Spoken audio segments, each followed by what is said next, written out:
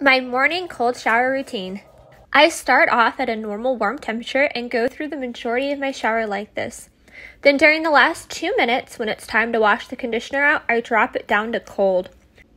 Going from hot to cold, even for a couple minutes, bolsters your immunity to common colds.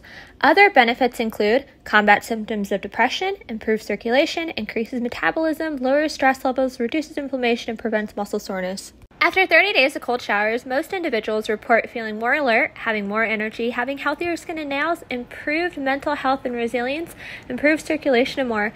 And I can absolutely attest to having experienced all this myself.